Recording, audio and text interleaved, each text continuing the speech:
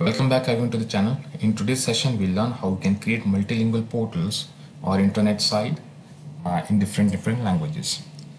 To explain this entire concept, we'll be leveraging newly introduced SharePoint feature of multiple site languages. So we are not going to use any classic approach of variations, but we are going to use the newly introduced feature. So to explain that entire thing, I just want to showcase you the ready product or my ready intranet site, which is in multiple languages. So this is my intranet site, and which is showing few news and showing events and possibly some frequently used documents. So right now, because my preferred language is English, so everything is being displayed in English. And let's say if my colleague is based out in Germany and he's having preferred language as German, then he would see a different page. So if I just go to the right hand side and change that setting to German, then it will start showing me the data into German. So the entire news and the section would be in German. So I kept these translate into German tags because so that we can make a clear distinction that is a German language. So we can get rid of that as well. So in a while I'm going to showcase that to you. So if I just move around inside these pages, let me click on this one of the news, and if I go into that page, so that if you see in the top URL, it's taking a page from this subfolder that is DE, and it's keeping that German language setting as intact. And if I move across the entire site, everything would be in German. Of course, like whatever pages we have translated, because there's not a auto translation service, it's a manual translation, but gives us more flexibility to control the entire translation. So let's go back to the home page. So as I said, if I click on this drop down of languages, you can see I can see Dutch language, English, German, and Danish as draft. And why that is draft, I'm going to showcase that to you, why that is draft. So let's start the demo on a scratch, just a blank site. So this is my just plain blank site. And first of all, to enable the setting, I have to go to the gear icon, and under the gear icon I can go to the site information. My motive is to get to the site setting page. So from here I can click on the view all site settings, and under the site administration I can see one link is there for language settings. If I click on that, I'll be redirected to a page where I can set the site languages. So by default, you see it's turned off. That's why on this intranet portal, internet site, I was not seeing any option of changing the language. If I just open and just showcase that to you again, so I'm not having any drop down to change the data, the languages. If I turn that on, it will start giving me add or remove languages. So by default, because we are already having English, so English is there. And let's say if I would like to have the German or Spanish, then I can just type there, or otherwise I can just click on this drop down, which will give me all the languages which are available for translation. So if I click on show advanced settings, it gives me option of overwrite translation. So I'll explain you in a while like what is that overwrite translation. And I'm just clicking on save.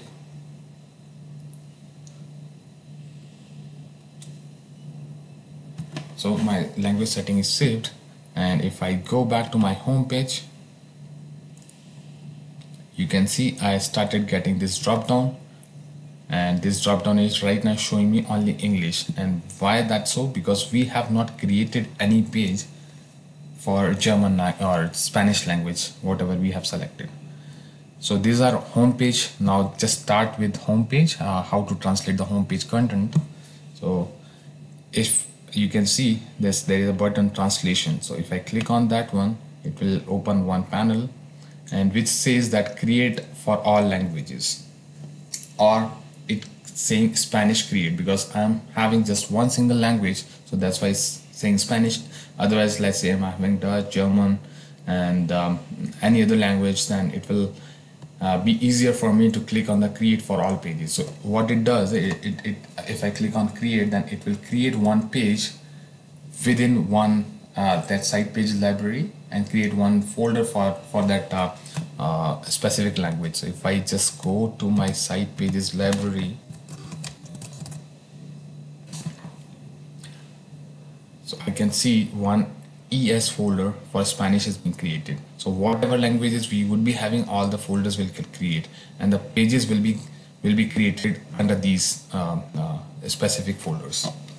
So Spanish, for Spanish homepage is created there.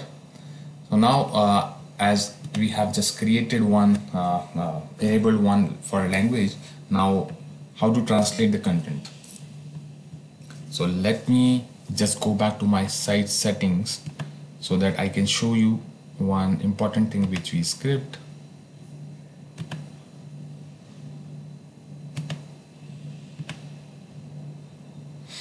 So now you can see translator. There is an option for translator.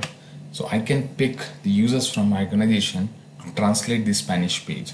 So let's say we are having a person or a webmaster which is responsible for Spanish content, then we can just type in that guy name in this translator thing, and whenever that English page or the default page gets published, then automatically one notification would be sent out to this Spanish guy that something has changed or a new page is created. Please start translating the content. So for now, let me just put my name there so that we can see what the mail content is. And until unless that translator approves the content or update the content, that page would be seen as draft. So I'm just going back to home, and now I can see that Spanish is in draft because we created that page but we did not add any content, Spanish content to it. So I can just click on Spanish draft, and you see it does have all the default thing, but it's not translated. Because why this is kept as open? Because sometimes it happens like the auto translation which used to be working does not translate the intent of that sentence. So for example, if somebody is saying how are you, and it should be translated in Spanish or German in the same way those person are using as in local. So it should sometimes like the auto translation services doesn't care of that those intents. So that's why like it has kept open and flexible, like whatever Spanish person would like to have that, or the publisher would like to have that content, then he can able to make those updates.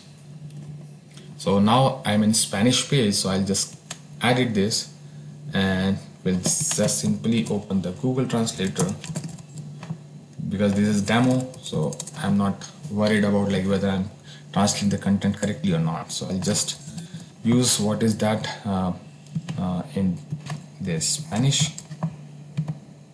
because it does give us flexibility of like updating these the top headers as well.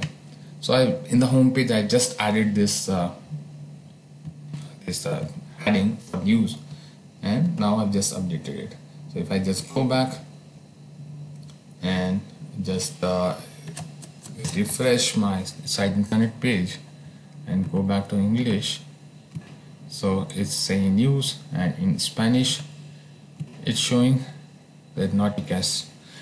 So now I'm creating new pages, and for each and every page I will follow the same steps creating the translated content. So let me just add one quick news. Let's say the annual results or annual performance of the company of XMIT.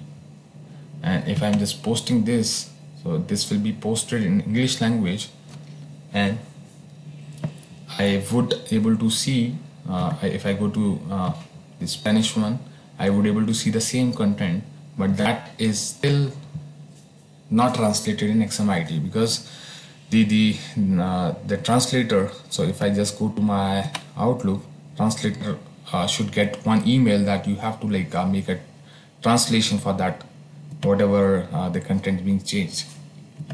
So I will just see if I get some. Okay,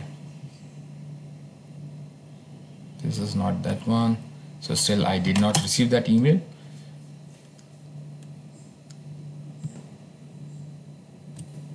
but the intent is the email body would be having that the buttons, whether I would like to start translating it to, or like I can just simply say publish. So now I am under Spanish page. Let me go to the intranet and refresh it out. And if I just go to my this internal page, and I can just use the same translator and just translate the content, and just because I'm under the Spanish page, I'll just update. Not here, I need to go to the inside of that page,